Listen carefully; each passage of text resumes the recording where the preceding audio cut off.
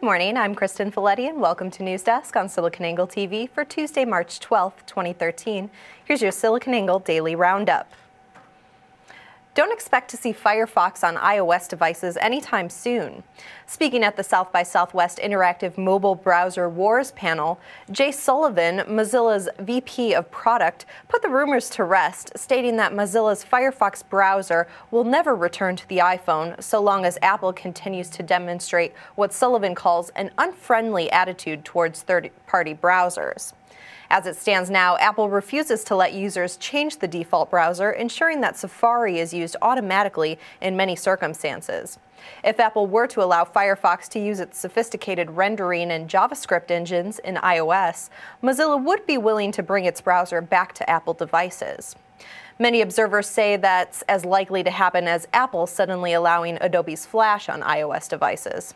In the meantime, Mozilla has focused its efforts on Android devices as well as the recently announced Firefox OS. Publishing industry groups are fighting with Amazon over plans to control new top-level domains. Similar to .com or .edu, the new extensions, such as .book, pose a valuable internet real estate. And Amazon hopes to claim as many of these domains as possible from ICANN, the nonprofit organization responsible for assigning such domains. Much of this started last year when ICANN started a process which allowed organizations to begin the process of serving as a domain registry. And though companies like Google, Microsoft, and Apple have all applied for the same domains, Amazon is particularly coming down under fire because of the large number of domains for which it has applied. The concern is that Amazon will simply be able to create a monopoly on certain domains, especially for ones like .book, which is currently under objection by the Association of American Publishers. Detractors claim that owning such domains will serve an enormous competitive advantage. However, Amazon argues that owning book.com is no different from owning .book and believes the concern of a monopoly is overstated. ICANN has yet to issue the new domains, but we expect to see a decision soon. Path, the mobile-only social network, is under criticism for their latest update, which many are saying breaks the app's sense of intimacy. The new feature allows users to search for and message people that are not directly on their friends list. Though you're limited to accessing only friends of friends, some are regarding this latest feature as an invasion of privacy. Early adopters took to the Path app due to its degree of security that users found refreshing over the more open Facebook. This latest update, however, seems to go in the opposite direction of what otherwise used to be Path's most highly sought-after feature.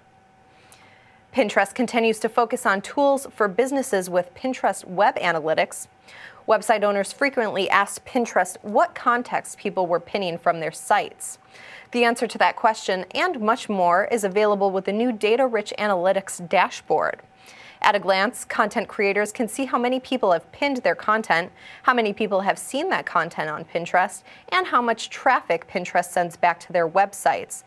The dashboard displays the information numerically and with line graphs, so website owners can quickly notice patterns and trends. Pintrest Web Analytics follows other tools previously introduced for businesses, including business accounts, pin it buttons, and board widgets. Content creators interested in these features can visit the Pinterest website and follow the steps to become a verified website. LinkedIn has acquired the newsreader app Pulse for upwards of $50 million. We reported the business-oriented social networking company's stellar financial report recently and discussed the company's efforts to move into content creation and aggregation. Buying Pulse strengthens their hand in that area. The Pulse app, available on Android, iOS, and the web, boasts 20 million users who read more than 10 million stories per day. This is the fourth major acquisition by LinkedIn. It follows the purchase of CardMunch, SlideShare, and Reportive. The strategy for Google Glass is beginning to take shape as Google reveals several new Google Glass apps. The technology was on display during the Project Glass developer panel at South by Southwest. The New York Times Glass app demonstrated how breaking news could be delivered hourly to a user's Glass headset. A lookup feature was also shown, which allows users to see photos and headlines anytime they want. The Gmail app works similarly in that it sends new emails labeled as important to the Glass headset. The Evernote and Path apps demonstrated the simplicity of taking and sharing pictures with Google Glass.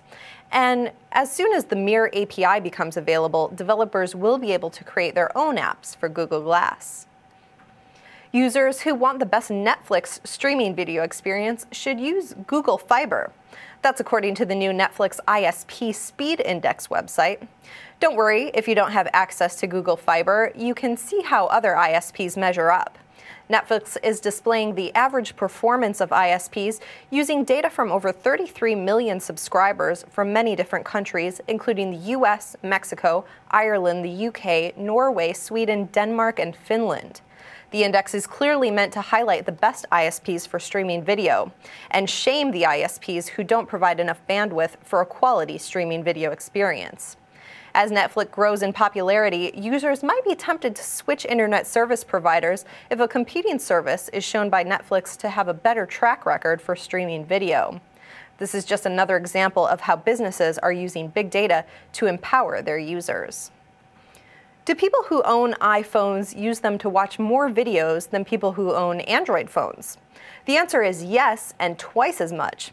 At least that is according to web video company Ooyala.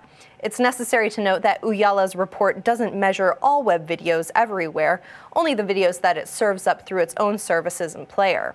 However, Ooyala does handle a lot of video, boasting some 200 million unique viewers worldwide.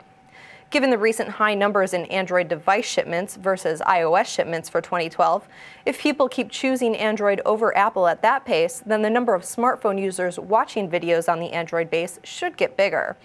The report does, however, beg the question as to whether or not there might be something about Android itself that discourages video use. Welcome to the Steambox era. The Piston, a $1,000 gaming PC in the form of a console, has arrived.